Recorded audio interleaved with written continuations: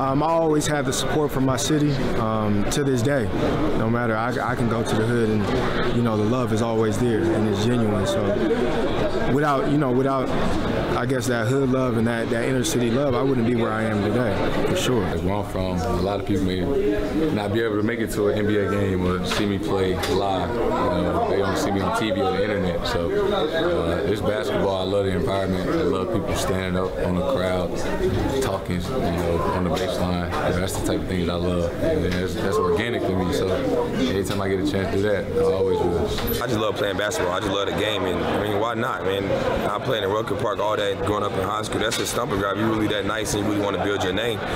Go out there and play against some of these guys, because a lot of those guys really play overseas or really are nice. They just never had the opportunity to be seen on a platform to go to the NBA or play in the G League. So I'm playing against some of my best talents playing in the Drew League or playing in the Goodman League and traveling the world and playing against different people. So I think that's the great atmosphere. And why not get back to the city and let them see you play in that environment, because a lot of people will never get the opportunity to come into a Washington Wizards arena and watch us play. So I think that's the big aspect.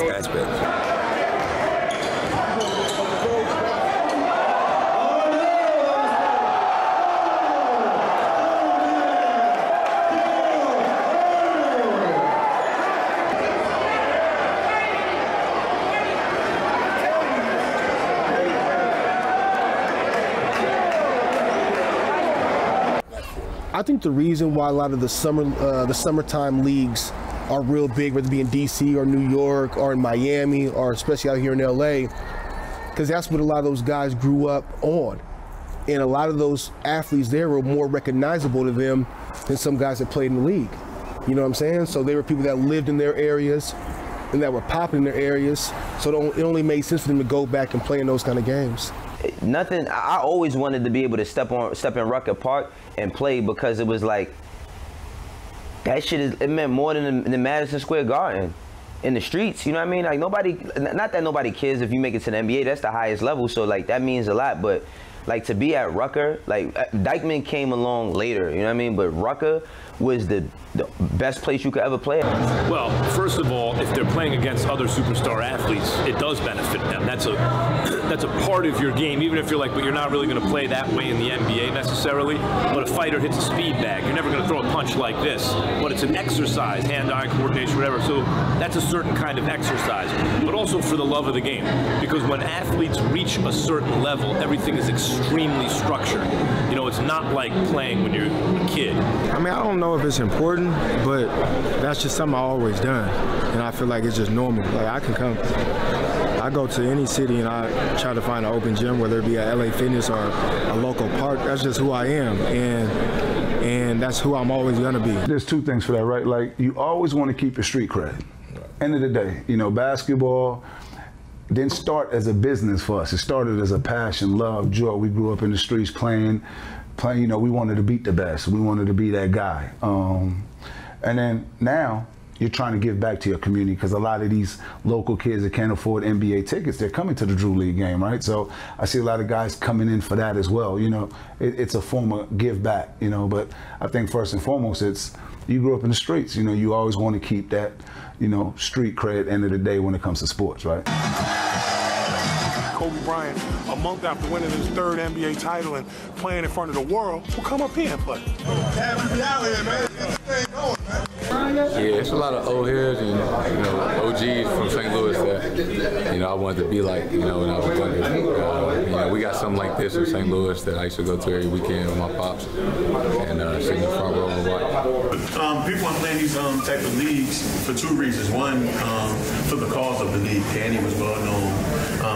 He had pro talent. He would have been a pro basketball player. The people had a lot of love for Danny. So it's a great event, a great charitable event.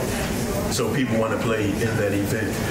Urban is just important for the culture. They get to watch us on TV, NBA games, but everybody can't make those games coming from the city we come from. So I always feel like you should always come back and play in those games if you can, and just put on a show for the people.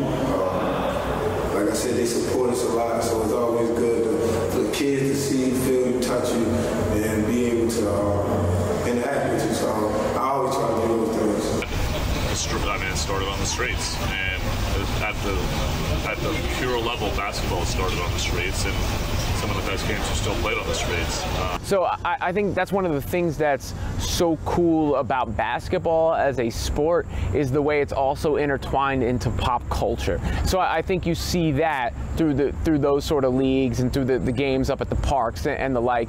People want to be a part of that culture. They want to be connected to it. They want that pulse to go through them rather than, you know, just because they're a great player or so what, that they're removed from that. They want to make sure that they always stay a part of it. Like to be at Rucker, like Dykman came along later, you know what I mean? But Rucker was the best place you could ever play at. I remember like when I was a kid being like trying to go up there. I remember I think AI came up there and Stephon Marbury came up there, and we couldn't go, so it was like you had to climb in trees or climb on gates or like climb on like whatever truck that might have been parked just so that you could get a glimpse of what was going on, because it was the place to be. Like Rucker was like a basketball club. Their hood or the neighborhood or the community being one of the ones that make it out, just giving everybody else hope, you know, that, you know, I can do it. I came from the same background as you. I came from the same, you know, impoverished neighborhood as you. You know, I made it out. You know, it's possible. You can make it out. So it's a little bit of both, to keep that street cred, you know, to come and be in tune with the neighborhood, but to also give back, give hope, do different events and activities in the neighborhood, you know, just to look out for the community. And places like if you see someone goes up to the Rucker or they go play in the Drew League, you can have fun in a way that's not so structured and get back to the love of the game. I'm sure, I'm not a baller, but I'm sure that's what the appeal is to a lot of people. And also, the leagues at the top have become so corporate that I'm sure some players just want to get in touch with, you know, some kind of realness about the game and their love of the game and the way they feel, not just, obviously they're having fun playing, but also the way they see themselves and feel about themselves. I'm not just this kind of piece in this corporate machine, but I like to play basketball.